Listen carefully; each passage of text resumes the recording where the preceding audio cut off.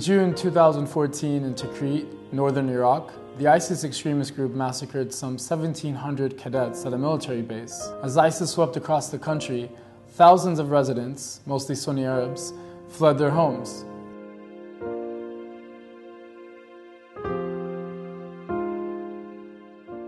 هذه الحادثة معروفة للجميع، سقوط هذه القاعدة بيد تنظيم إرهابي داعش وقتله لأعداد كبيرة من الطلبة المتطوعين في هذه القاعدة، ثم الترويج الذي استغله مجموعة من السياسيين لإلقاء التهم جزافا على أهل المنطقة من عشائر من طائفة ثانية غير طائفة معظم الطلبة، ومحاولة تحميلهم مسؤولية ما حصل في هذه القاعدة العسكرية. التنظيم حاول أنه يشرك المجتمع المحلي في هذه الجريمة، وحتى الفيديوهات اللي خرجت عن التنظيم كانت تظهر الأشخاص اللي يقومون بعمليات القتل يلبسون أزياء مشابهة لأزياء أهالي تلك المناطق، ويتكلمون بلغة مشابهة للغة الأشخاص اللي موجودين في تلك المناطق. Conflicts like these seem very difficult to resolve, but what we've learned is that there's a modern technique with traditional roots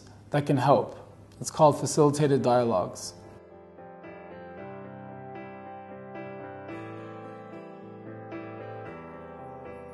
At the United States Institute of Peace, we recognize that conflict in the Middle East region isn't something new.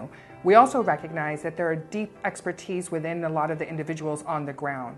But what we realized was that they were working alone, and that by putting them together and networking, they could share information and share knowledge and be much more effective by building a team and a community of practice, which is why we established the Regional Facilitators Forum. هن أشخاص عندهم مهارات في تيسير الحوار كوسيلة لحل النزاع في منطقة الشرق الأوسط وشمال أفريقيا.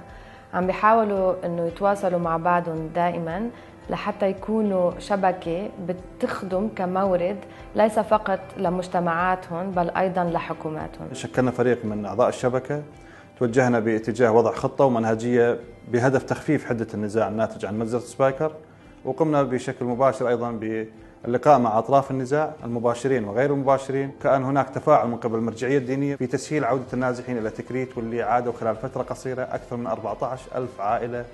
Dialogue is a simple idea. It brings people together to work towards common interests. But the implementation of dialogues can be difficult. في حالات الخلاف كل واحد بيشغل دماغه بوضع الطرف الآخر في قالب وفي نمط معين. من ضمن الحاجات اللي بتعرقل التيسير لما بيكون في تمسك شديد بالرأي، وهنا أنت محتاج تبحث عن ما يسمى بالقواسم المشتركة أو الكومن جراوند. الخطوات اللازمة والمراحل التي سيمر فيها حوار وطني جاد هي إعطاء اهتمام كبير للمرحلة التحضيرية، نوعية المشاركين وتخصصاتهم، الموضوعات محل الحوار وبشكل دقيق الاتفاق عليها، ثم توثيق نتائج عملية الحوار بشكل دقيق مع إيجاد خطة تفصيلية لكيفية تنفيذ هذه النتائج. Across the Middle East and North Africa, the culture of peace and conflict resolution doesn't really exist in areas where the political system for decades was authoritarian. Today, dialogues are part of changing that culture. Facilitated dialogue works in all these environments because it creates a win-win dynamic.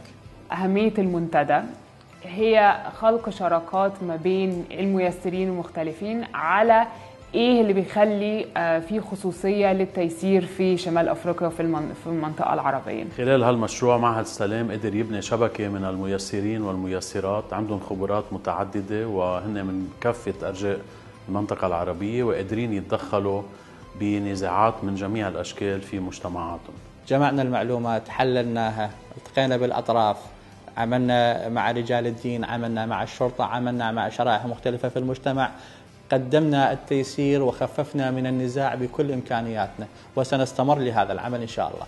الحوار الميسر ومنتدى الميسرين الإقليميين بيقدروا يساعدوك لمشاركة تحدياتك أو الحصول على كتيب المهارات. اتصل بالمنتدى، وإذا كان عندك التفاني أو المهارات لحل النزاعات من خلال الحوار الميسر، اسأل كيف فيك تنضم لنا.